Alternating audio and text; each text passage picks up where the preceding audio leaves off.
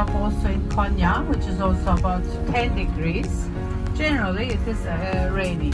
On the left-hand side, this pool on the left, this is also very warm. It's about 60 degrees. This is also the original water. Because of the minerals and elements in the water, therefore it's reddish. So it's not white, for example. It contains different minerals. That's why it's much different than Pamukkale. Pamukkale, I mean, those calcareous settlements. So first of all, we are driving to the textile shop, which is just a few minutes away from here. Yeah, it's about, I mean, 10 to 15 minutes away. So you're gonna, as I mentioned, in Denizli, textile is one of the leading industries. So here in this place, mostly they are selling towels, etc. I mean, everything of cotton, made of cotton, and different products you're gonna see over there in Cappadocia. After a while, well, surely it's about the journey like 8 hours, but with stops, etc., it's about 11 in total, with stops, museum, visits, so this and this. So 11 to 12, let's say, 11 to 12 hours, so think like that with everything. Otherwise, if you just drive straight, it's about 8 hours from here, reaching in Anatolian, which is called Cappadocia. So we are leaving now the west part of Turkey, and we are heading to in Anatolian, which is also one of the biggest region here in Turkey. Assalamualaikum warahmatullahi wabarakatuh. Selamat pagi. Ya. Okey, baik. Alhamdulillah, syukur ya. Kita dah masuk hari ke berapa ini? Hari keempat. Sure. Hari ini hari apa? Rehat lah. Hari keempat kan? Hari keempat. Lupa hari ya, hari keempat. Okey, hari keempat. Baik, perjalanan kita hari ini menuju ke Cappadocia dan kita akan singgah ke Konya, ya, pusat sufi di Turki. Okey. Jadi perjalanan tu agak jauh sikit hari ini sebab apa? Sebab kita mengelak. Semalam saya dah bagi tahu, ingat tak? Semalam saya dah bagi tahu yang ada satu bas daripada Malaysia tu, yang dari Malaysia tu tersangkut pasal ribut salji 6 jam. Dia terkandas. Jadi saya minta ubah laluan sikit supaya kita tak tersangkut laluan tu. Jauh sikit tak apa, yang penting kita selamat, insyaAllah. Kita sekarang ni menuju ke tempat yang lebih sejuk lagi, lebih sejuk, jadi kita bersiapkan lah, ya.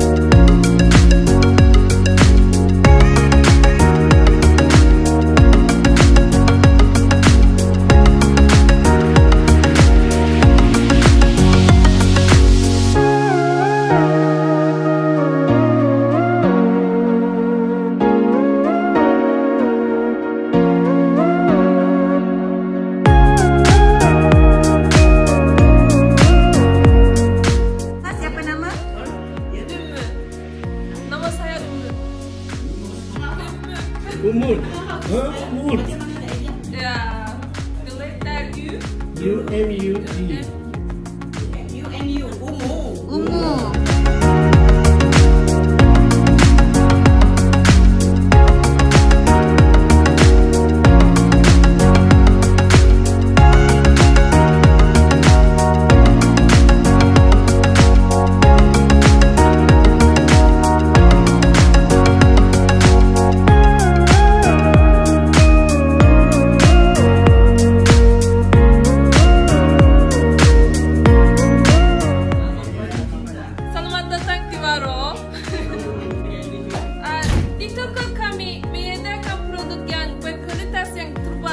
bambu dan kayu. Contohnya seperti selimut ini mempunyai dua sisi. Yang ini terbuat dari bambu untuk musim dingin. Selain ini terbuat dari kapas untuk musim panas. Boleh sangat lembut. Bambu. Bambu ini anti stres. Sangat bagus. Terbuat dari matek. Ya. Ini juga pasal juga untuk sekitar juga sangat bagus. Ini selimut kan?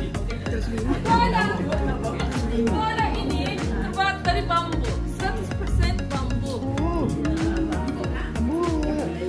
Aku akan menunjukkan kepada anda bagaimana bola merah air dengan sedikit es. Ini merah air terbuat dan bagus. Ya.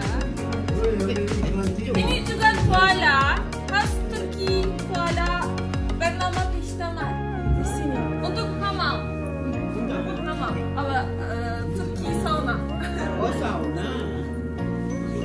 20.000 20 USD. Ya, juga ada diskon. Ya. Ini tablet meja anti air. Tidak merah minuman apapun. Oh, tidak kotor. Tidak menyerap. Ini yang ada cucu-cucu ni. Ya, untuk hari raya. Hari raya. Minum pada. 4 Rusia, 6 Rusia, 8 Rusia. Motif-motif Turki tablet meja atau tutup, pasmina atau sejadah. Lain-lain motif, lain-lain warna juga ada. Baju untuk wanita, pria, anak-anak, kaos kaki tebal atau tipis. Semua harganya $40. Dengan ini tiket 50% diskon. Seperti ini 350, diskon lagi 175. Ya, 350, diskon lagi $175. Ya. Seperti $2, diskon lagi $1. Ya, semua harganya 50% diskon. Ini $1 ya? Ya, diskon lagi 1. Contohnya, Tukar $2 dengan ini tiket $1. Kami juga menyediakan pengoperasi untuk barang besar. After kompres semua barang become cheap. Ya, free. Terima kasih.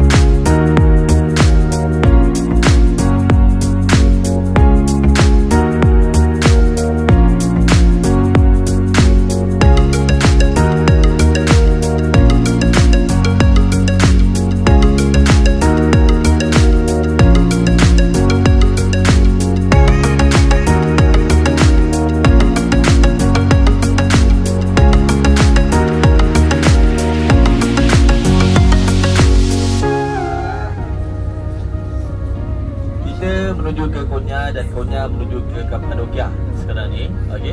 Dan Konya itu merupakan salah satu tempat ahli sufi. Jadi kita akan pergi tengok kita pergi tengok sana sekarang sekejap. Lepas tu kita pun terus menuju ke Kapadokia. Perjalanan tu agak jauh sikit. Macam saya cakap tadi, saya ingat sekali. Sebab apa? Sebab semalam satu bas Malaysia tu dia ada beritahu saya yang diorang terperangkap dalam ikut selfie selama 6 jam. Jadi saya minta ada orang kencangkan sikit jalan biar jauh sikit. Yang penting kita tak terperangkap. Kan terperangkap kat nanti bos haji 6 jam nanti kan nak terpipis ke nak terapa ke nanti kan dah susah pula nanti kan. Betul tak? Tak apa jauh sikit biar jauh. Biar perlahan asal selamat. Selamat. Dan lagi satu saya nak tanya, lagi sudah berapa kilo? Okey. Tak apa, saya dah monitor dengan pihak Tursina. Tanya saya nak follow up dengan dia macam mana kalau kita nak tambah lagi balik apa semua kan. Cuma saya nak ingatkan, kita perjalanan kita masih jauh dan kita hari terakhir nanti, second last day nanti kita akan ke, tak boleh cakap bahasa Inggeris nanti diorang tahu. Kita akan ke pasar besar. Di mana pasar besar tu dalam dia ada lebih kurang 4,000 kedai. Saya takut masa ni lah saka semua datang.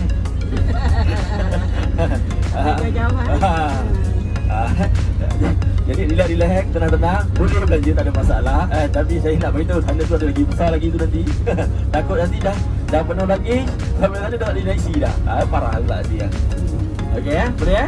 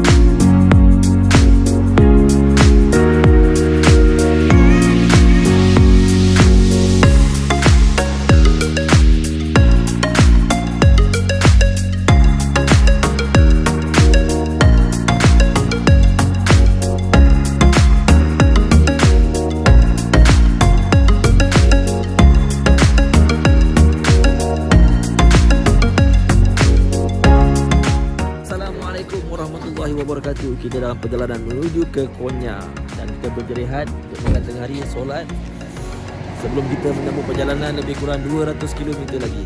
Dan alhamdulillah hari ini cuaca kita baik, tak panas tu.